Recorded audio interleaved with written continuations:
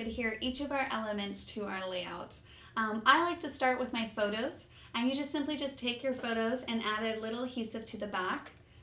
The reason I like to start with my photos is that this allows me to kind of place my photos and then settle the rest of my borders and accessories around it.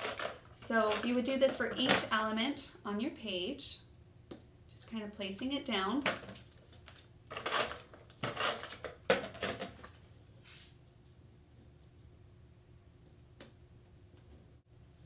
And then you're going to do the same thing with your borders. You just add a little adhesive in each of the corners.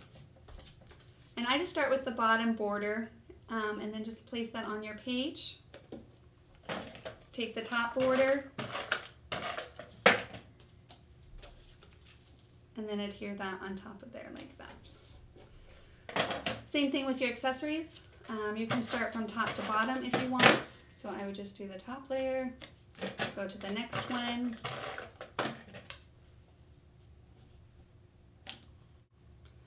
Then if you would like, you can add some simple embellishments. They don't have to be expensive, buttons, brads, things like that.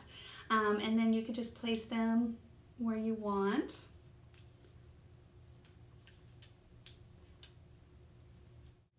And then we're done. We just designed and created a complete layout.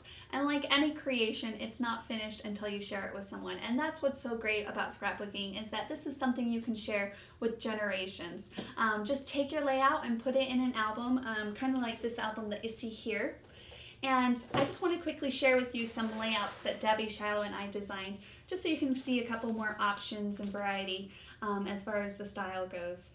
This layout right here just uses the one border, kind of like what we talked about. If you like the layers, this shows the layers with your borders.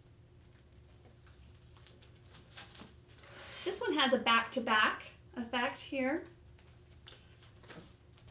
And then this layout actually uses 3 borders, so it uses all 3 of them, which can be a lot of fun as well. So it's another option as far as how to use your borders, as far as laying out and your design of your layout.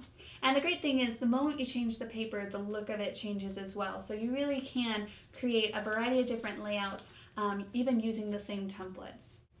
I hope some of these ideas have inspired you, and you can see more ideas in our gallery as well. And as you can see, the Play to Create system is very simple. It's 5 steps: design, trace, cut, ink, replace. And the greatest thing about it is that it's so much fun. I know for us, it has brought so much joy back to our scrapbooking experience, and we believe that it can do the same thing for you. Thank you so much for watching.